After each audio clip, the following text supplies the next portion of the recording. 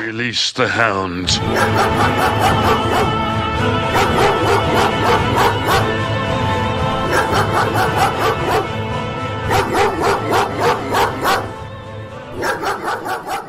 Some men just want to watch the world burn.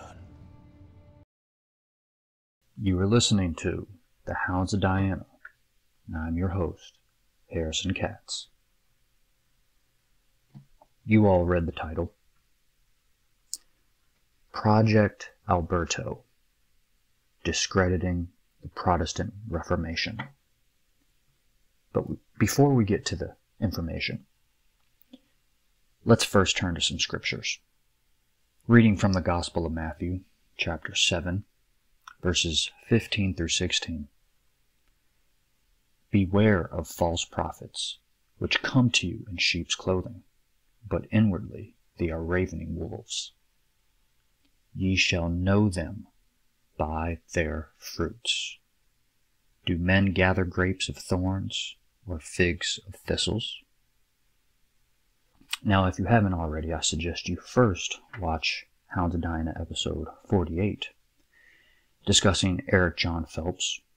And as an update, as of now, I have had no reply by email, and there has been no reply by Eric Jon Phelps on his own radio show.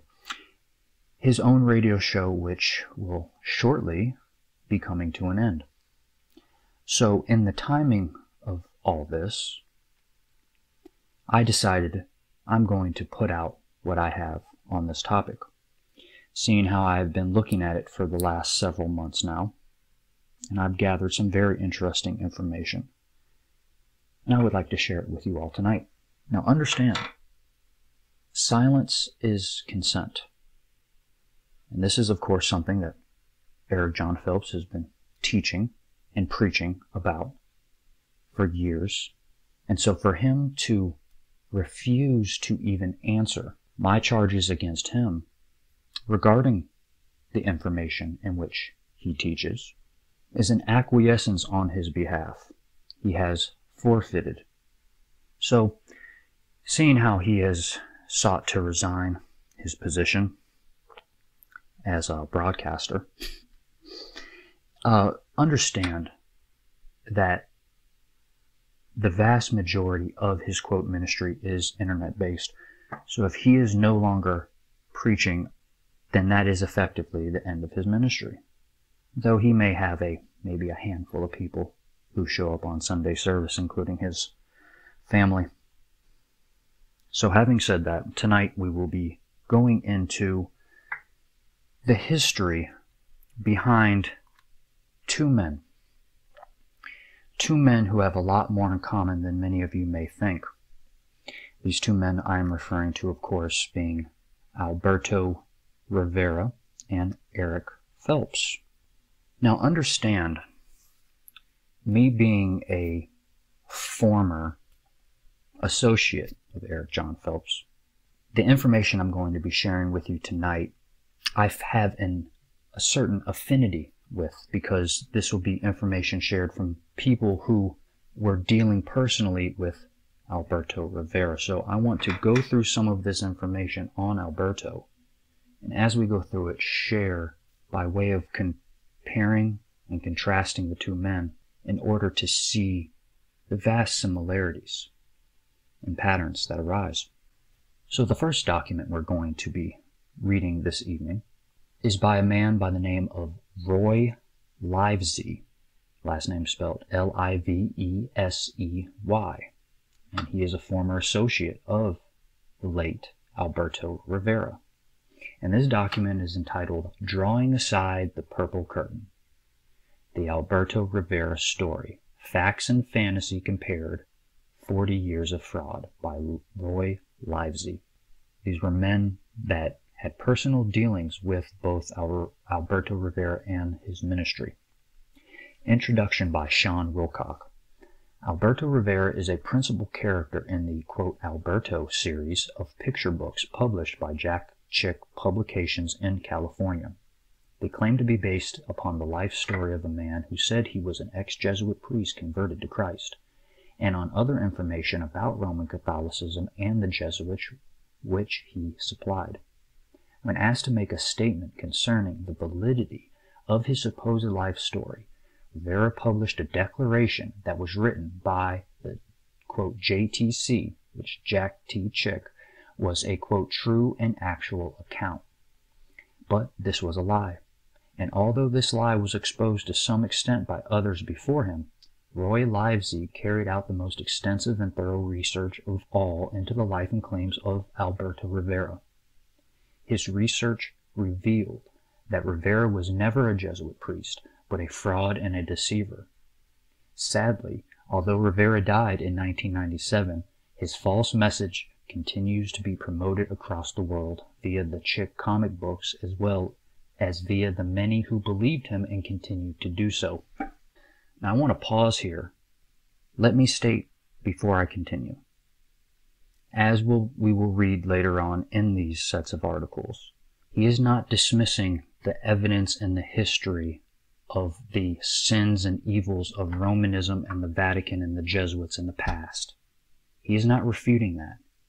He is refuting the personal claims that can not be substantiated by any other source outside of what Alberto Rivera claimed he learned secretly in the Vatican. And secondly, and most important, outlining his unchristian behavior, his downright theft and downright immorality involving his relationships and behavior toward other members in his own church.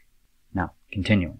Sadly, although Rivera died in 1997, his false message continues to be promoted across the world via the Chick comic books as well as via the many who believed him and continue to do so.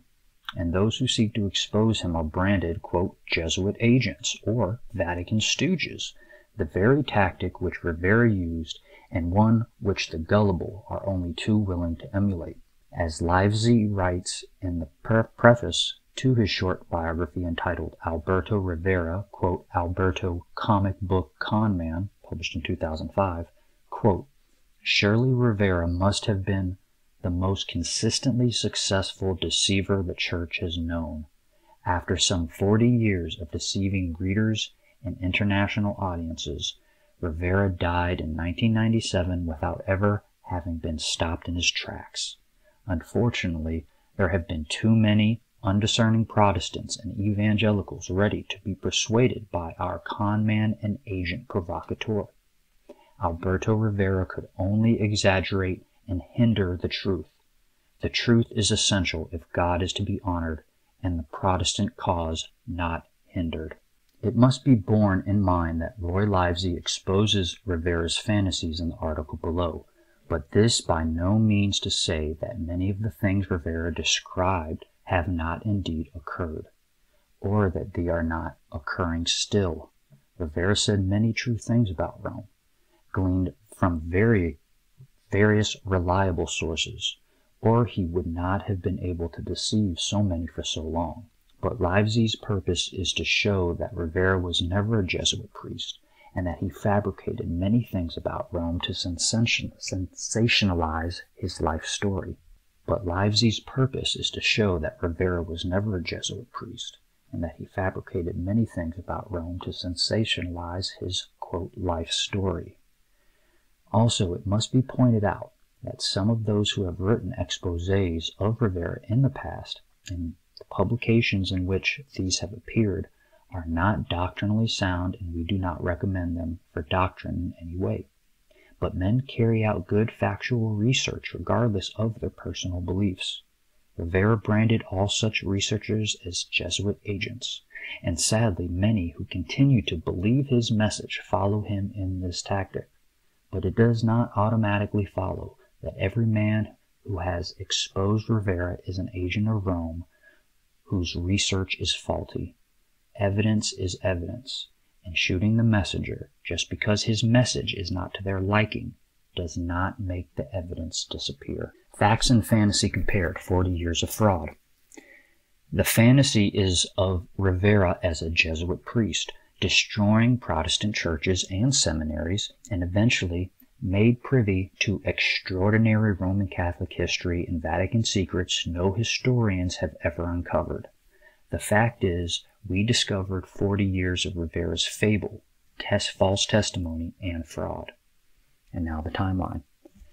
1942. The fantasy starts with Alberto, a 7-year-old in the Canary Islands of Spain, beginning his studies to be a priest. Millions of best-selling picture books have gone out from Chick Publications, Chino, California, telling his story. The fact is the story is on 1949 to 1951. Rivera's fantasy includes homosexual interference with him by priests in his Jesuit school. Tales of tunnels connecting monasteries and convents, with places for disposing of bodies of babies. Rivera tells of one visit from his Jesuit school to the Salesian monastery working with orphans. His friend fell in a ditch, and the pictures from, quote, the forest relate more of the scurrilous story.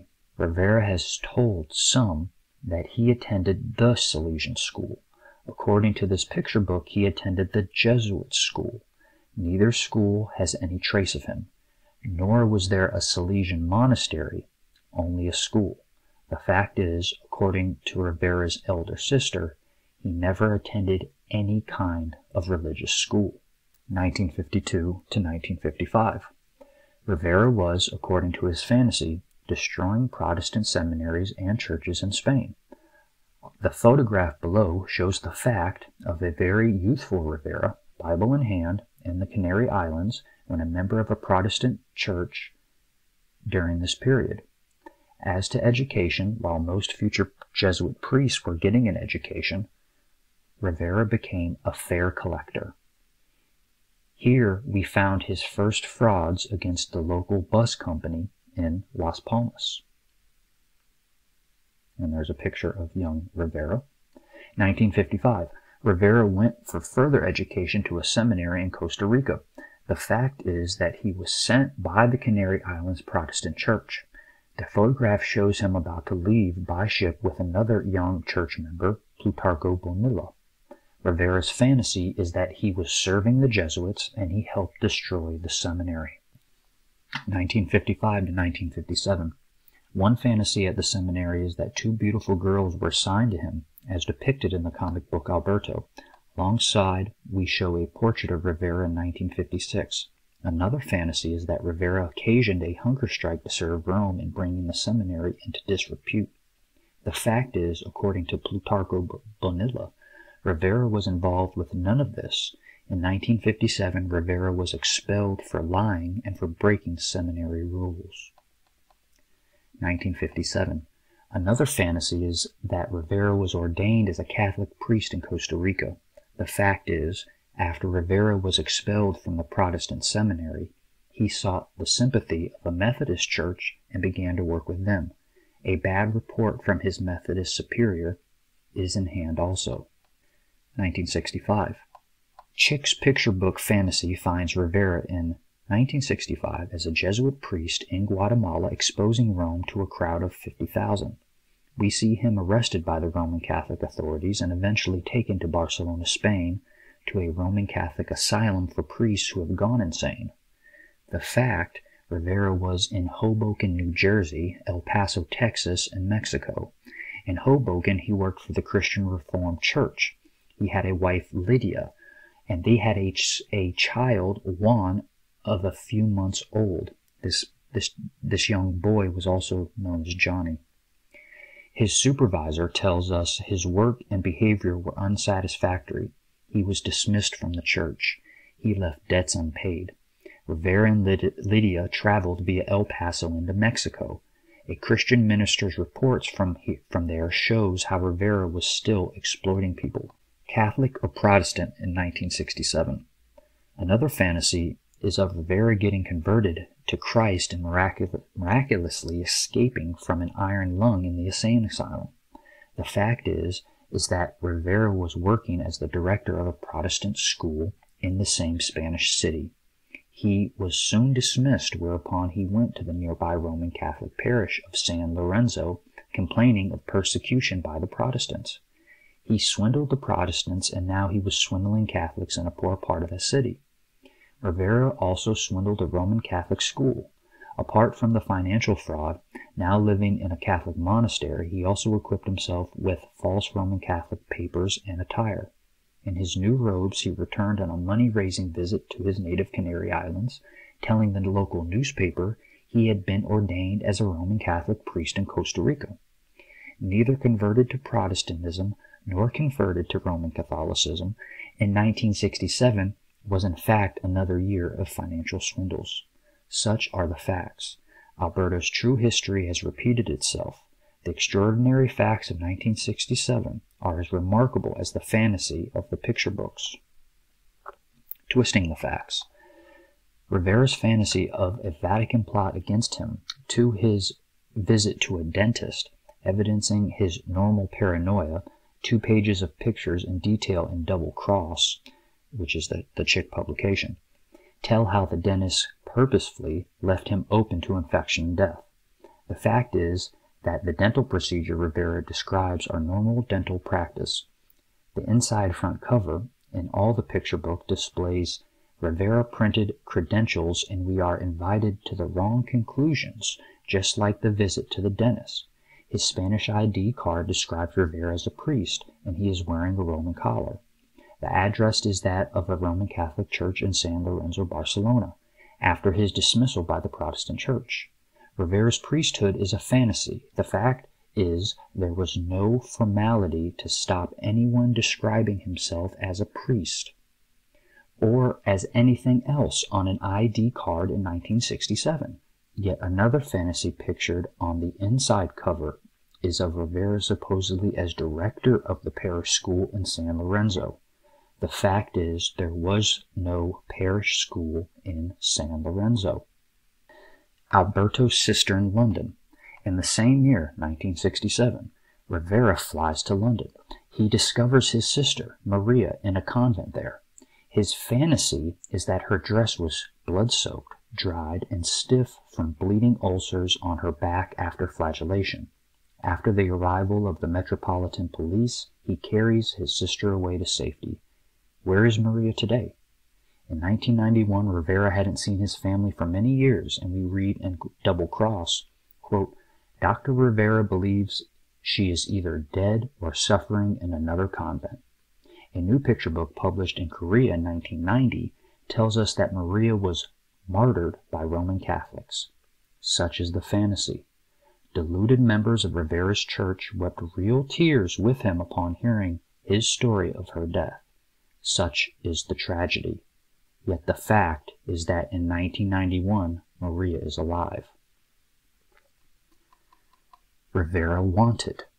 By 1968, supposedly now converted, Rivera is in Tennessee, no longer pretending as a Roman Catholic priest, but cheating a Protestant denomination and many good people who helped him. Soon he is swindling people in Florida, and we find him wanted by police there for theft of a credit card and an automobile from church people. Back with Lydia again, and with another infant, remember the baby Juan, baby Johnny? With another infant, Louis Marks, a few months old. We soon lose trace of Louis Marks.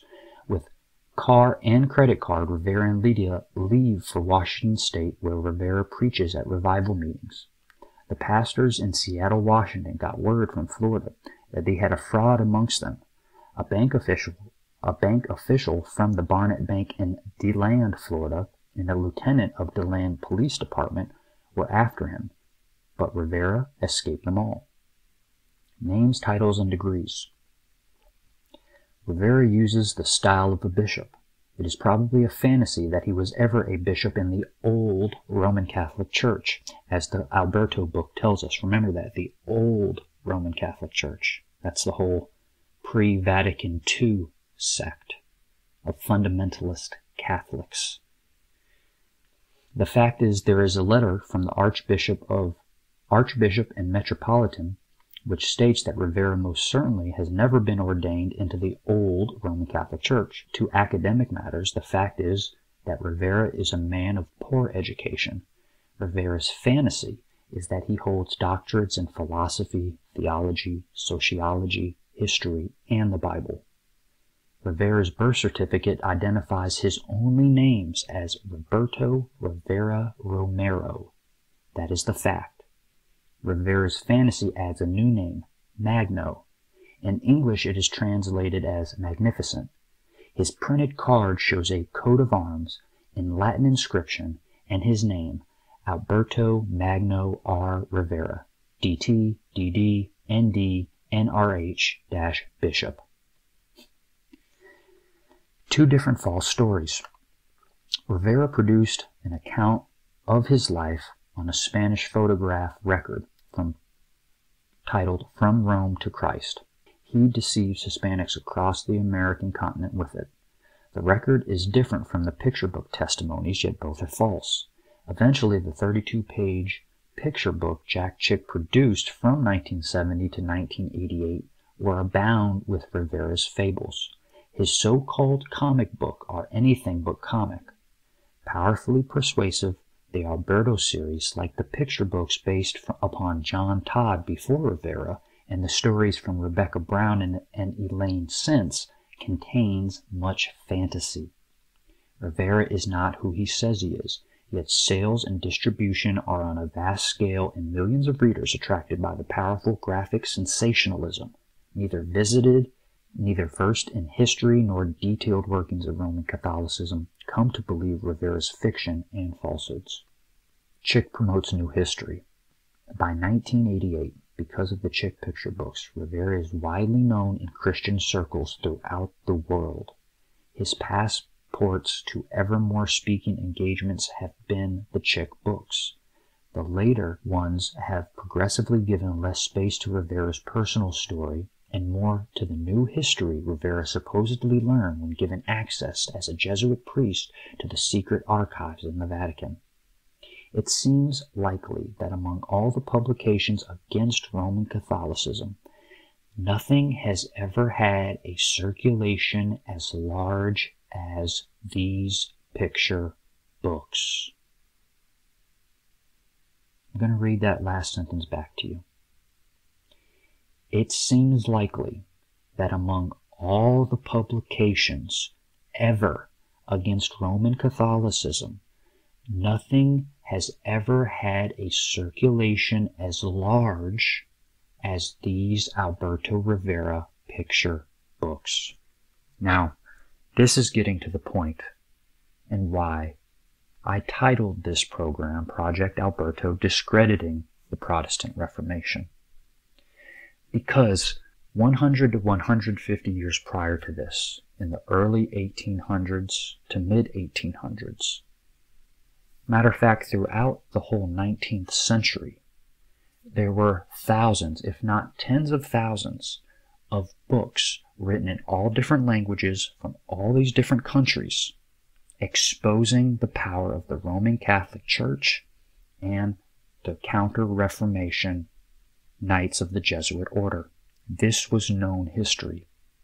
And it's absolutely laughable to think that in this day and age, coming up to where we at least are in the reading here, in the late 80s, the most popular form of Protestant literature in circulation is a comic book filled with sensationalism.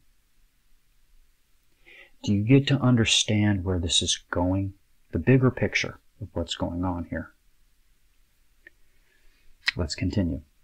They oppose Rome with startling examples of false history. We are told Roman Catholics were responsible for founding Islam. Such dangerous deceptions are also promoted through 22-page picture tracts. Chick publications with a range which includes some good material, are almost certainly the largest Christian tract publishers in the world, claiming a production of 100,000 per day. One of their latest, quote, The Deceived, relates how Vatican spies were on the lookout for a potential leader of the new religion. The fantasy is that at long last they found a brilliant youth named Muhammad. The source of it all is Alberto Rivera, a man identified with 40 years of fraud. 1991, the tightening of the net. This year sees a turning of the tide against Rivera. It is time for him to be stopped. The research into Rivera's life and background is substantially completed. There is material enough for several books and several films.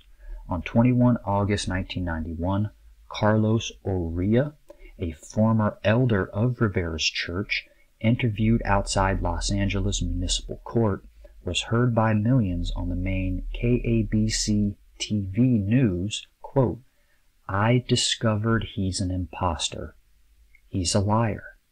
He's in the church because money," end quote.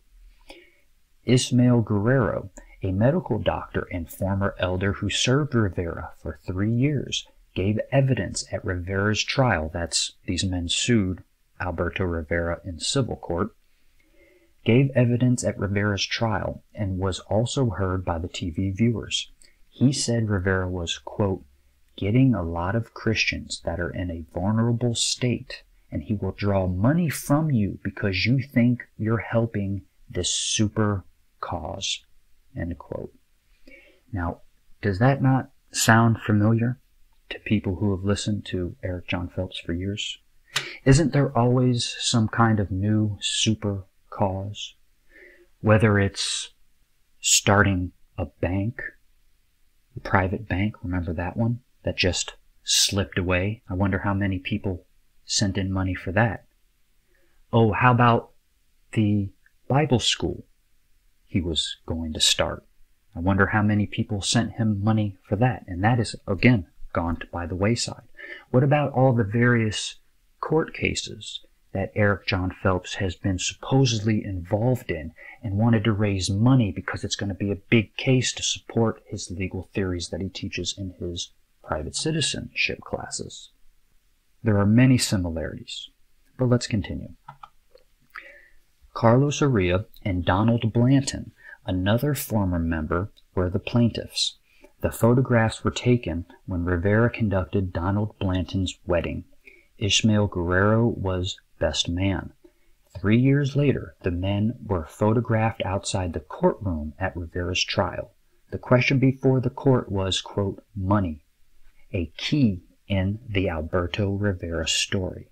The judge found against Rivera. He said Rivera hides behind high-sounding titles to take money from people who believe in his cause. And of course, Rivera got a judgment put against him that, of course, no one was able to collect on. And in this document, this man, Roy Livesey, provides pictures of the wedding and outside the courtroom. Conclusion. In a meeting with director of the KABC TV news after the program, Roy Livesey was told, quote, "There is more than one story here," end quote. How right the director is.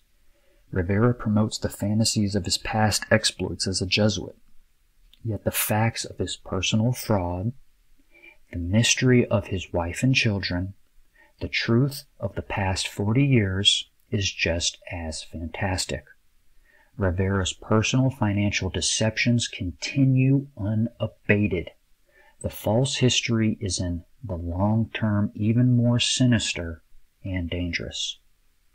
As the TV news chief observed, there are several different stories in the Rivera saga. The research is done, documentation is in hand, the script is complete. More than enough is available for a film and for a large book. Where other attempts to stop Rivera have failed, the church can pray that this time there may be success. There is biblical warrant for Christians to act. Books and films are not the only way to stop Rivera. Some have observed that except he be locked up, there is no way at all to stop him. However, his extraordinary influence could be substantially curtailed by both a film and a book. Indeed, it is necessary to think in these terms if adequate warning is to be sounded, a warning to reach the millions who have been and will be misled. And that is the end of the reading of our first document. But there is more. There is much, much more. There is a part 2 to this same story, drawing aside the purple curtain, the truth about Alberto Rivera. Now this is done by Sean Wilcock, who gave the intro to the previous article. And this is entitled Alberto Rivera, a False Brother. Alberto Rivera is known to many worldwide as, quote, an ex-Jesuit priest converted to Christ, end quote, particularly through the comic books that have been published by Chick Publications. The most well-known being Alberto. Bible-based ministries, like many other ministries around the world, used to support his stand against Rome because he did reveal many true things about the Roman Catholic institution. However, as the years have gone by since Alberto was first published, evidence has mounted that Alberto Rivera's behavior is not that of a truly converted man. Those who know him personally, having even been members of his church at one time, have documented evidence of his sinful lifestyle, for which he refuses to repent. Whether or not he was ever a Jesuit is now irrelevant, as is the fact he has certainly revealed many true things about the Roman Catholic system. His conduct has brought reproach to the name of Christ. He has ill-treated many Christians and, quote, given great occasion to the enemies of the Lord to blaspheme, end quote. In the light of this consistently sinful lifestyle, he cannot be accepted as a brother in Christ. While all true believers commit sin and have need for repentance, this is a different matter entirely to a man who walks in sin and has no remorse for it. A tape is now entitled Alberto Rivera, a False Brother by Sean Wilcock, which examines this matter biblically. And as a side note, that audio is on YouTube.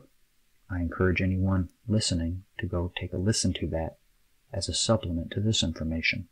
Alberto Rivera preaches against the charismatic movement, and yet he has permitted charismatics to work for him. He believes Seventh-day Adventists are brethren. In a number of areas he says one thing, yet does another. Many people who have sent him money for materials have never received their orders, nor their money back. This is theft. When men have parted from him because they cannot agree with him, he has labeled them infiltrators with absolutely no proof. And might I add, also calling them Jesuit agents of Rome. Does this sound like anybody else that we know? If you disagree with them, they're quick to cut you off, call it an attack and an ambush.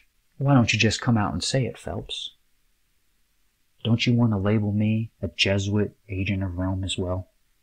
But continuing, he has got men to loan him large amounts of money, promising to repay them, but has never done so. And I have a feeling that this would also be the same for Phelps. Though I've only ever donated to him, he has never asked me for a, quote, loan. But I could almost be positive that he's approached others for this very same thing. And doubtless, they never got paid either. His own church dismissed him from the pastorate due to his ungodly lifestyle and theft. Did any of you know that? That the very same church that Alberto was a pastor of, his own church, that he was dismissed from his own church as pastor because of his ungodly lifestyle and theft? See, that's a part of Alberto's story that many people don't even know about, as much of this is. Alberto has even claimed infallibility. All of the above information is documented. He has become a danger to the Church of Christ and must be exposed. Let it be categorically stated, unlike those who have said that Rivera's claims about Rome are false, we have no problem with the historical facts contained in his material. It did not take Alberto Rivera to reveal these things. The proof is found in many sources. The issue is not the historical facts. The issue is the ungodly conduct and false doctrine of the man himself. True believers should not support such a man, regardless of many true things he has said. Rather, they should pray for his salvation. And I feel the same way about Phelps. The history with Phelps is not necessarily his historical information, though he is bound by certain parameters, which I believe he cannot go outside of. Certain information he won't talk about. But nonetheless, the information that he does cover is vast, and his knowledge of those portions of information are vast in themselves. But it is not his word that makes this history true. The history itself stands alone. Bible prophecy, which rightly calls out Rome as the whore of Babylon, the Great, that stands alone by itself. One man, whether it be Alberto Rivera, whether it be Eric Jon Phelps, one man alone co-signing this history or teaching you this history does not make him the final word and authority on history. If you want to go down that direction, then you pretty much might as well enthrone him as a little mini Protestant Pope, whose word is infallible. And anything he says goes. And one day he'll say this, but hey, next week he'll start pushing the goalpost back, and it'll be something different. And don't ask any questions. Definitely don't ask any questions. Continuing.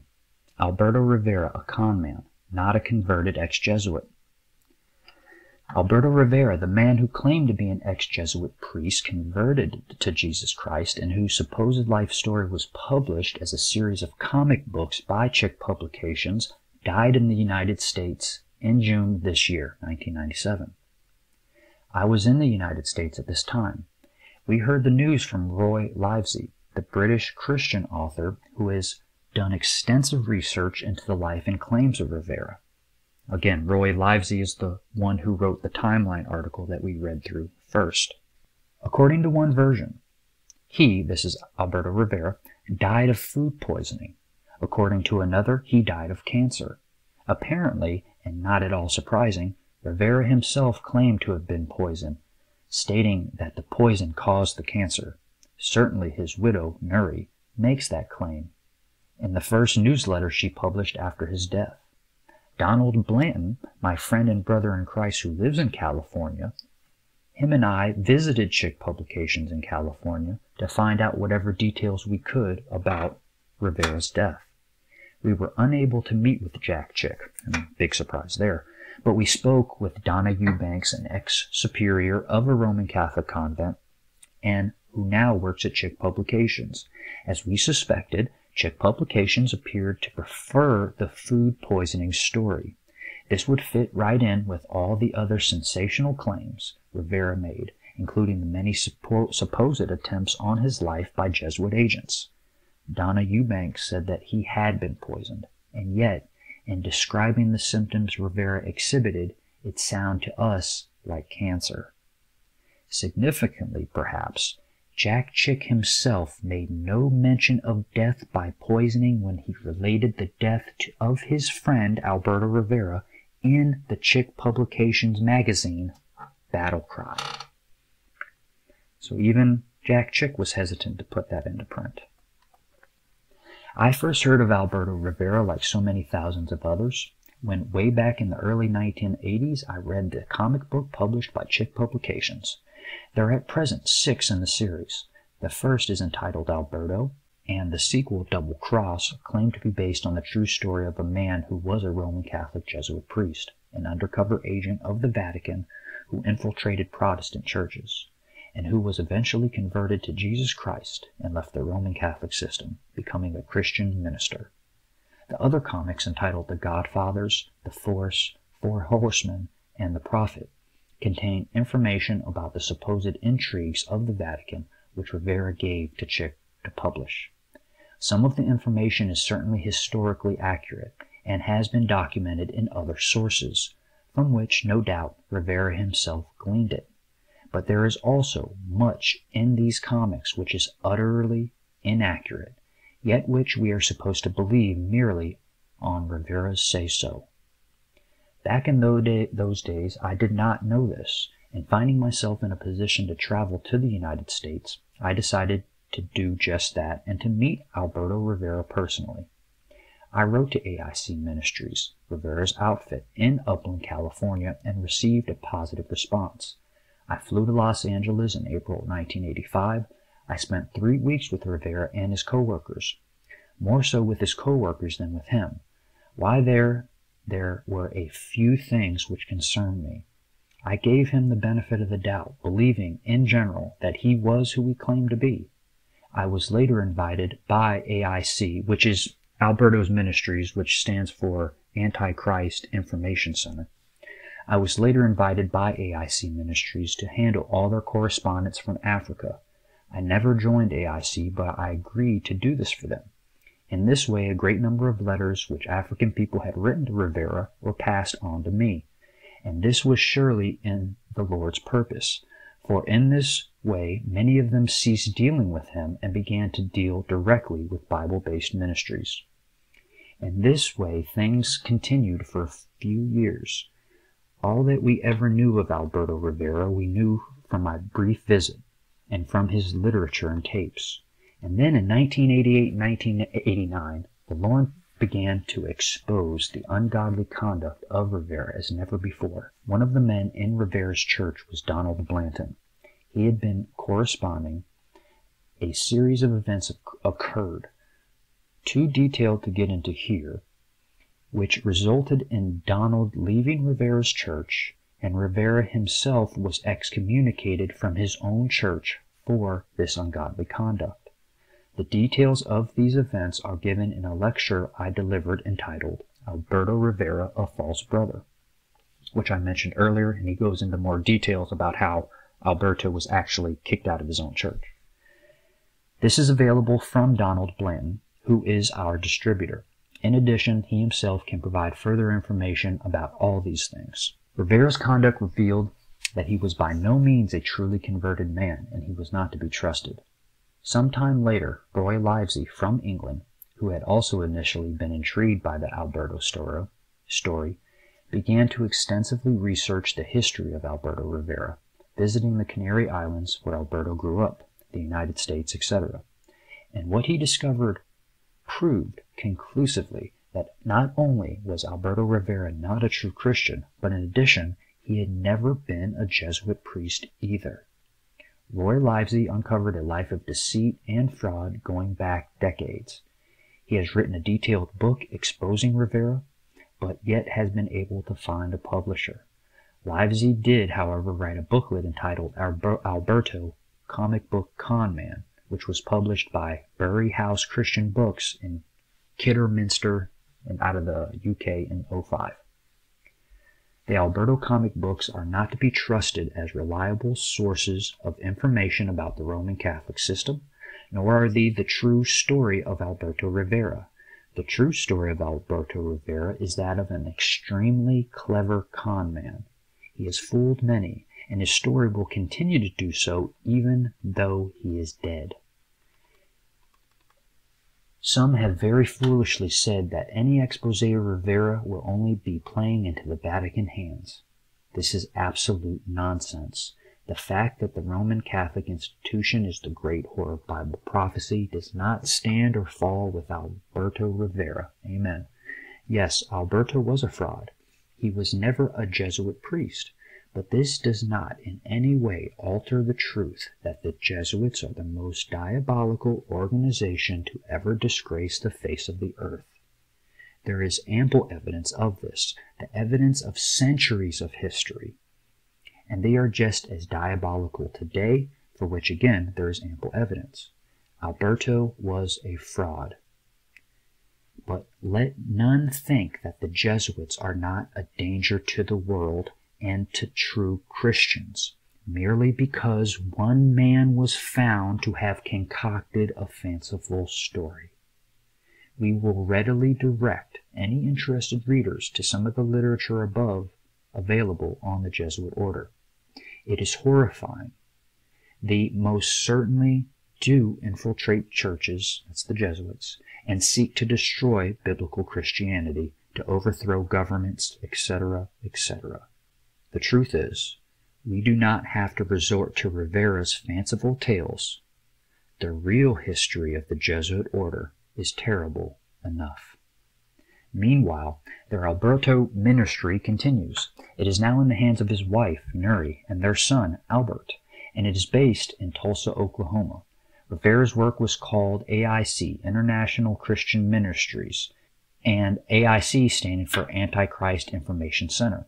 Interestingly, although it is still called AIC, the first issue of the newsletter published by his widow, Contending for the Faith, Volume 1, issued September 97, states that it is now called Assurance in Christ and Alberto Ministries. On page 2 of the newsletter, Nuri Rivera, who is now the pastor of the church, right, this Mrs. Rivera here, wrote that her husband, quote, was intentionally poisoned, unquote, claiming, quote, witnesses are everywhere, unquote. She declared that she would, in the next issue, quote, show the world what happened. Rivera himself was always making extravagant claims, stating that he had solid, quote, proof for this and that. No solid evidence of poisoning has ever yet been given, but there is solid evidence that Rivera was a fraud, a man who deliberately deceived millions, usually keeping just one step ahead of the law. Tragically, his story will continue to circulate throughout the world, and thus the deception will continue. We urge Christians to arm themselves with true history of this man, and to do what they can to expose the false version which he so successfully promoted to the world. Okay, so you may ask, okay, Harrison, what if Alberto Rivera was a liar? What if he was a fraud as far as his personal background information? That does not in any way discredit true history, and I 100% agree with you. But what we need to understand as far as this connection with Phelps, we need to be looking at this timeline. So Rivera is either poisoned or, as others think, actually died of colon cancer in 1997. And remember, at that time, he is the most popular, outspoken, Protestant, quote-unquote, minister, preaching against the evils of Romanism. He is literally the loudest man in the room. When he passes away in 1997, that mantle had to pass on to somebody. And I find it intriguing that the same man who seemed to pick up that mantle, being Eric Jon Phelps, came about just about 3 years after Alberto Rivera passed, when he published his first edition of Vatican Assassins Wounded in the House of My Friends, which he claims took him 3 years to write and get on paper. Now, my question is, where did he get the materials to write that book? Because anyone who's looked at it understand it is not a book in the classical sense of a non-fiction historical account. It is more like an encyclopedia, and it is filled far more with other people's words in which Eric Jon Phelps is quoting rather than his own original. So, the question is extremely valid to this point. Where, in a time before the internet, right, before extreme popularity of the internet, where all this information has now subsequently, in the years following, you can find much of this literature online, but not this early on. Where was he able to get all the quotes, all the pictures from all the various sources?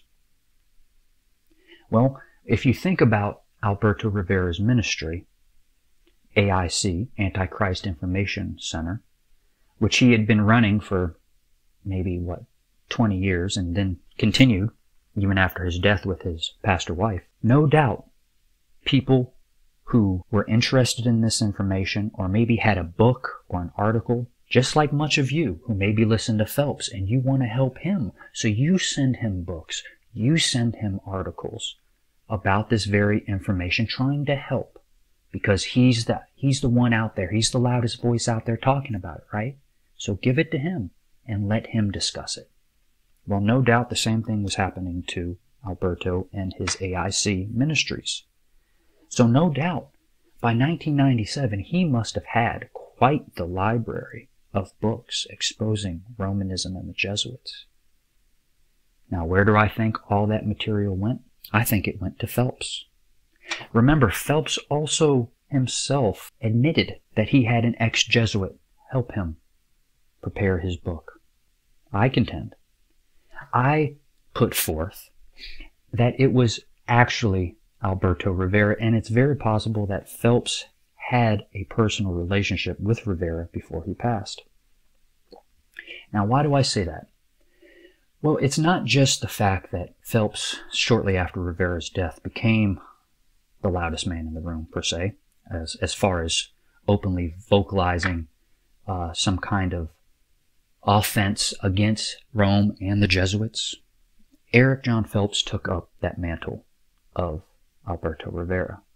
But shortly after his death, you see men like Roy Livesey, men like Sean Wilcock, on internet forum boards.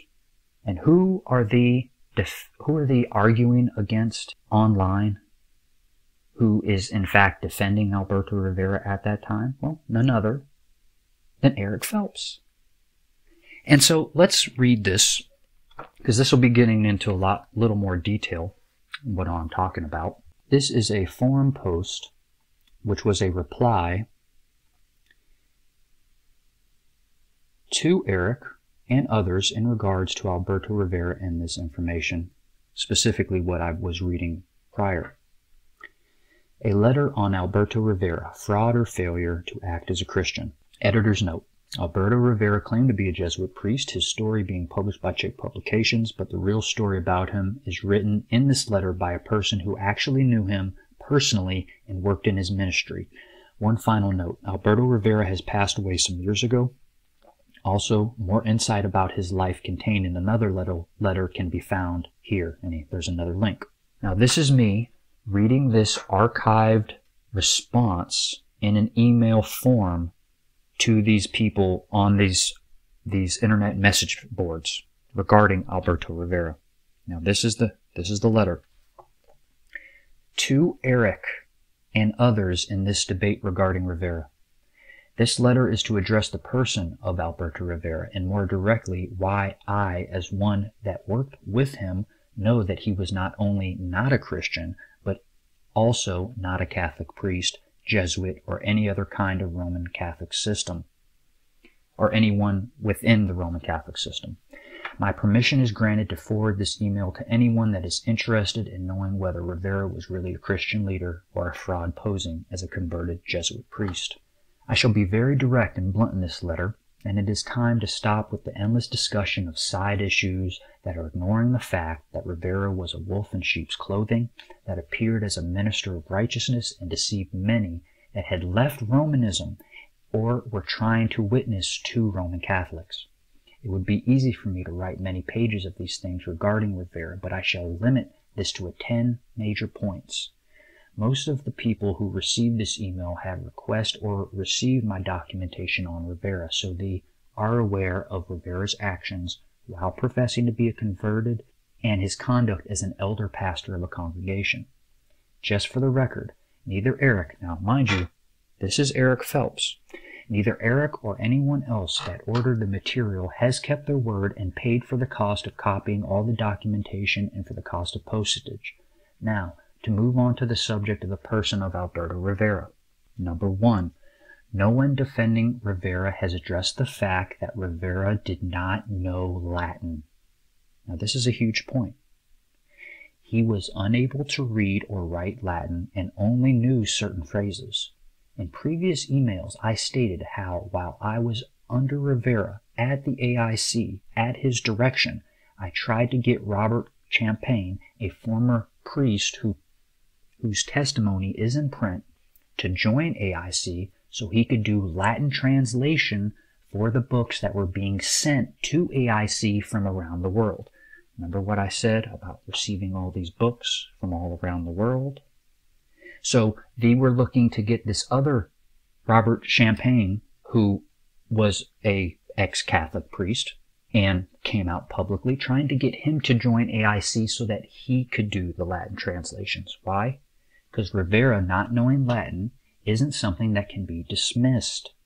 I was troubled by this fact and actually asked him about this at one time, and because I wanted to believe in him, I blindly accepted his excuse of problems with Latin being created by brain trauma from all the tormenting done to him by the Jesuits, and from when he was in the supposedly in the iron lung. So yeah, from all the trauma, he forgot how to speak and read Latin. Number 2, this following comment is for those who profess to hold doctrine of grace.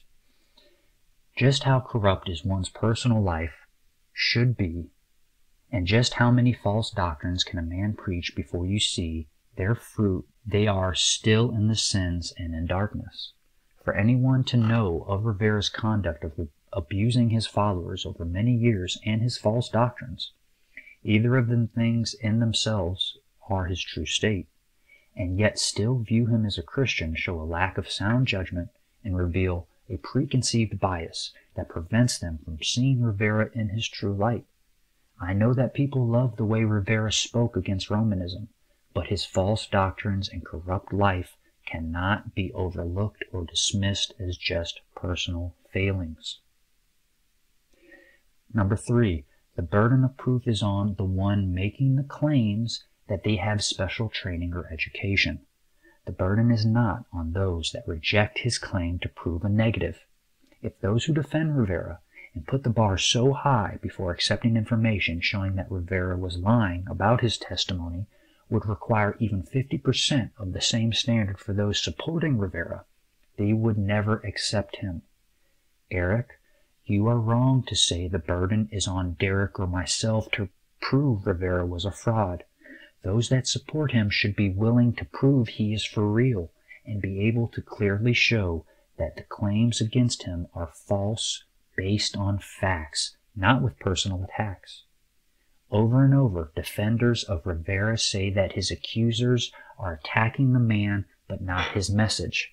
Therefore, Rivera is real. In reality, many of those that have sought to expose Rivera, including myself, agree with much of what Rivera preached about Romanism. And I can say, personally, myself, I can say the same thing for Eric Jon Phelps. But we know the man to be a fraud. How do the defenders of Rivera normally react? They do what the accused those of exposing Rivera do. They attack the people exposing Rivera. Sometimes those exposing Rivera with facts are in themselves unsound in doctrine, and they ignore the evidence they bring forth. I know this firsthand, and while at AIC I found it easy to dismiss evidence against Rivera because I didn't like the source that provided it. Sadly, I found out that many false professors in the ecumenical movement had done good research into Rivera's life story, but I dismissed it because they were not Christians. This continues to be the path of Rivera's supporters to this day. To defend Rivera, it should be done with real evidence, not by attacking those that are presenting the facts. Number 4. Roy Livesey is not the issue, and who Roy is or isn't hasn't anything to do with whether Rivera is real or not. He did an excellent job of investigating Rivera's life, and hopefully someday his work will be made widely available. Once again, Eric, you have a tendency to make rash accusations which later prove to be false. Just as you were quick to make rash comments about Sean Wilcock that you had to retract once you found out that he had written books exposing the Jesuit efforts in the ANC takeover of South Africa. But you have written to others and said that those that sued Rivera should have used the money to fund the publishing of Roy's book instead of paying a lawyer. To begin with, Roy didn't have a draft manuscript about Rivera back in May of 1990 at the time of the trial date. Additional reasons your judgments were faulty in this opinion. 1. I would never have paid 1 cent to sue Rivera because I knew I would never collect when I won a judgment, and this is what happened. Number 2, the sister-in-law of the other person in the lawsuit handled the case for us for free. Number 3, it didn't take much legal work to prove Rivera to be a fraud and a liar. I only joined in on the lawsuit that Rivera's actions as a liar and a deceiver would be on public record. He's always challenged people to take him to court and pointed at the lack of convictions of proof that he was telling the truth and that others were liars. It wasn't just a few people deceived or left unpaid, as Eric seems to imply in one of his emails. To dismiss it as simple a matter of not paying off a few loans doesn't reflect what took place. We are talking much more than just not paying bills, lying, taking money under false pretenses, and not paying loans, which means he took advantage of people that trusted him and believed he was a man called of God. The medical doctor, the former deacon in Rivera's congregation, whom you told someone should have been able to finance Roy's book, had, quote, given and, quote, donated so much to Rivera and went in debt to borrow money, which is against his own house and his credit cards, at Rivera's request, to put himself and his family in extreme debt that took him years after leaving AIC to recover. Now, at this time, let's talk about the bad financial dealings of Eric Jon Phelps. So, like I said, there's a pattern in this behavior. Many of the things that Eric has recommended over the years, and I thank God that I never actually, quote, invested or got involved with them, because they all turned out to be scams of some sort, which is why he would only promote them for so long, and then they would just disappear and never to be mentioned again. 3 good examples. Number 1, he was an early promoter of the OneCoin, that's OneCoin, cryptocurrency. And though it's long since been scrubbed from his website, if you go back into, the Lebanon News that did the story on him, they mention it at that time, I think it's 2016, in that article, it mentions the OneCoin, because at that time he was actually promoting it on his website. And if you've listened to my prior Hounds of Diana episode where I discuss cryptocurrency, you will hear how I discuss OneCoin and how the former owner and CEO of OneCoin just recently made the FBI's top 10 most wanted list, Ruja something or other. But go back in the archives and listen. And did you know that there was a one-time program on 24/7 World Radio where Eric Jon Phelps interviewed the CEO of OneCoin? Very intriguing. Example number 2. Carrot bars. The so-called German holder of all this gold who was going to sell you gold by the gram, cheap way of holding gold. Well, that recently went under. And not only that, but there have been huge questions into Carrot bars. What were their actual holdings as far as what gold did they actually have on deposit? And again, OneCoin, Carrot bars, these things are promoted. People who trust this man, take his word, invest. They go under. And not so much as an apology from Eric Jon Phelps. It's just on to the next one. Until we get to the 3rd example, which is the current money-making scheme, which is Modere, which I'm sure is in a long list of multi-level marketing, which Modere is no different. Got claims of products that, again, the biocell within the Modere is nothing new. It was started, they were first putting it in juice before, and then the company switched hands, and now it's just putting a different product. And of course, if you read the patent for the Modere biocell, it somehow says that they can make the collagen molecule smaller so that it can pass through the gut cell wall, which again, I mean, how they're able to shrink molecules, I don't understand. But again, you have these companies, multi-level marketing companies, things where you have to spend a certain amount of money per month in order just to qualify to get paid. And when you go to Modere's site and you try to understand, okay, I want to use this as a business opportunity, please tell me in simple terms, how do you make money doing Modere? Because it's not as straightforward as you might think. There are many examples of super projects being promised, always something going on and, right around the corner. The next big opportunity, for people to make money. It's always something new. And when things fail and things don't go right, nothing is ever mentioned. No refund, no apology, not even a public acknowledgement. Just radio silent. Number 5, Roy Livesey, as to Roy financial state, which Eric has talked about at length, based on his assumptions. It isn't something I know firsthand other than my experiences with him. But whatever his state is these days doesn't matter.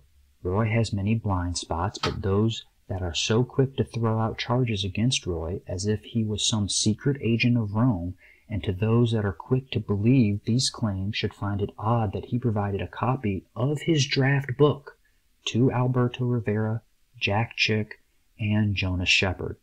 Roy has not found a publisher for his book on Rivera. Number 6.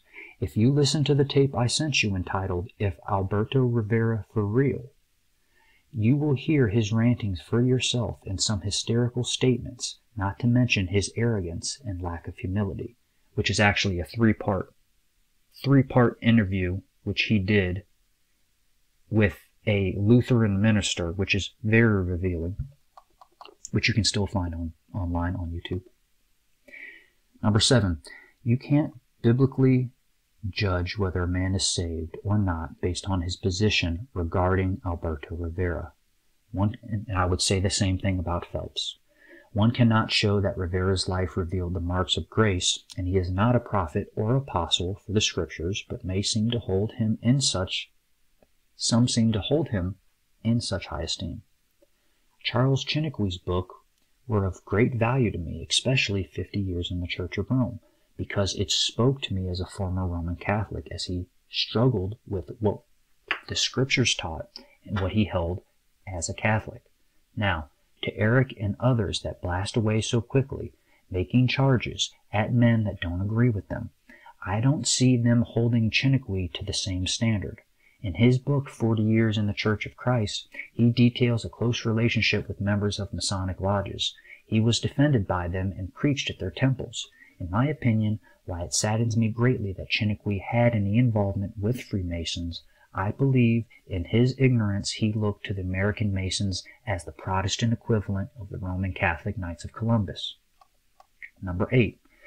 There is much I know about Rivera that I have not discussed, but I didn't see a need to continue on and on over every detail. There should be enough in the documentation I sent out in both my tapes, which I have discussed and also read those 2 papers prior. Number 9. I remain open to questions about the material I've provided and experience with Rivera and those who were involved with the AIC during those years. Rivera did my baptism after I left Romanism, and he is in all my wedding pictures and video. I idolized him and felt very privileged and probably even a sinful amount of pride that I was the right-hand man for a time for whom I thought was God's greatest servant since the Reformation in exposing Romanism.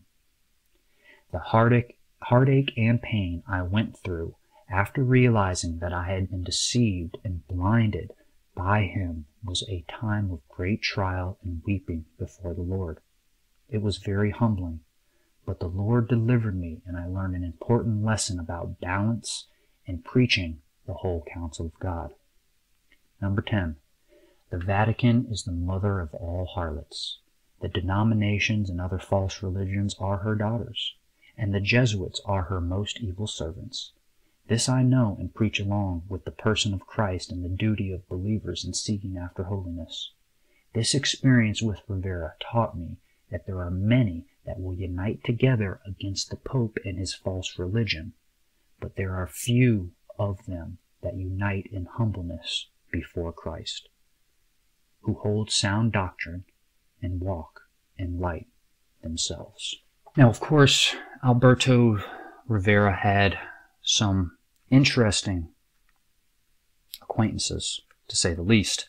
If you go online and you look up videos of Alberto Rivera, you will more than likely be seeing the videos of Alberto Rivera preaching at the Tony Alamo Christian Church. Now, for any of you who are not familiar with Tony Alamo or Tony Alamo, I will have a link in the description of this video to a lot of things I'm discussing tonight. But again, Albert Rivera was close with this guy, Tony Alamo, who in the mid-2000s, Tony Alamo and his Christian Foundation, he was arrested in Arizona for violation of the Mann Act, and he took young girls out of state for sex from his compound in Arkansas. And this happened between 94 and 2005, right? And he got sentenced to 175 years behind bars. And his ministry was ordered in 2014 to pay $525 million in actual and punitive damages to 7 victims, which was the largest settlement in Arkansas history. So Alberto Rivera was hooked up with this man and his ministry. And no doubt, I believe his wife, who was alive at the time. As a side note, when his wife died, I believe her name was Edith. When she died, Tony kept her body preaching that she was going to rise from the dead. And then sometime after that, in I think the mid-80s, he lost his tax-exempt status. So there's a lot going on with these characters. And Tony Alamo, Alberto Rivera, they were tied in, bosom buddies. It gets even more interesting because after Alberto Rivera's death in 1997, you've got Eric Jon Phelps publishing Vatican Assassins in the year 2000, which again, I would say that the vast majority of that information that he received, he probably got from AIC Ministries and probably knew Rivera himself. Maybe was given an early draft manuscript for what would become Vatican Assassins. All just speculation. But what I do find extremely interesting that is not speculation is the only witness to ever come out and actually substantiate anything historically that Alberto Rivera claimed about his own past as an ex-Jesuit Roman Catholic priest was a man by the name of Gerard Bouffard. This man claimed to be an ex-bishop out of Toronto in Guatemala.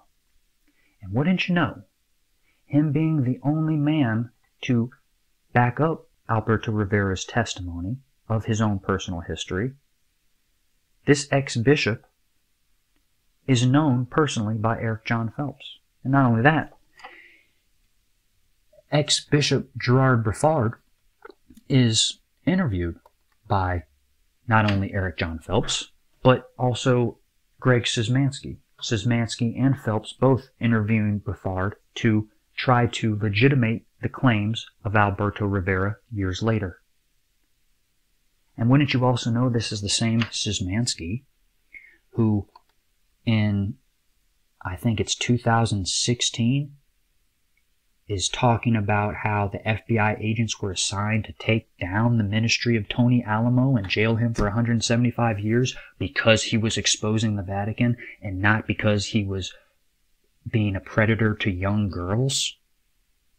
So, you've got all these characters who are all in these circles running together, verifying another's information, which really is not actual verification. It's an attempt to verify. You see, Gerard Bouffard claimed that he was the one who signed Albert Rivera's literal death warrant. Not his certificate, but I guess you could say the contract to take Rivera's life. But not only did Bouffard sign it, but he signed it with a special pen that has invisible ink. I mean, the claims just become ridiculous. And there you have Eric Jon Phelps biting hook, line, and sinker because this backs up his boy, Alberto Rivera, in whose mantle he took over. Okay? They have to upkeep the credibility of Rivera. Now, last point, and I'll leave it at this because this video is getting long enough. In dealing with Phelps and Phelps's book, specifically the first edition, I find it extremely interesting that Phelps is surrounded by all these New Age, Ashtar Command, Urantia believing UFO cult people, specifically in his early days. For instance, Phelps's publisher of Vatican Assassins, Wounded in the House of My Friends, first edition, was published by a man by the name of Rick Martin, aka whose real name was Rick Courtwright. And he was the general partner of Halcyon, Halcyon, Halcyon Unified Services, which is who published Eric Phelps's Vatican Assassins. But is also the same Rick Martin who is tied to Spectrum magazine, which at the time, and you can still find, I've got a copy of Spectrum magazine, I think it's the March 2000 edition, which you have Eric Phelps being interviewed by Rick Martin. And then in the middle of Eric's interview, you've got advertisement for like David Icke, his new book, them advertising for other New Age type material. So you've got that involved with his publisher. And then, of course, when he makes it to, the second Conspiracy Con in 2001, he's introduced by none other than, quote, his good friend, end quote, Jordan Maxwell, who, again, is into this whole theosophy, Urantia, Ashtar Command, extraterrestrial administration of the universe. All right? This is what these people believe behind closed doors. So I will say this in closing, as far as Eric Jon Phelps and Alberto Rivera. If they didn't exist, they would have to invent them. Long live the king. Long live the king! It's not a king. It's only a queen with a mustache. Carl, you'd be surprised how many kings are only a queen with a mustache. But we all believe it's a king, don't we? Yes.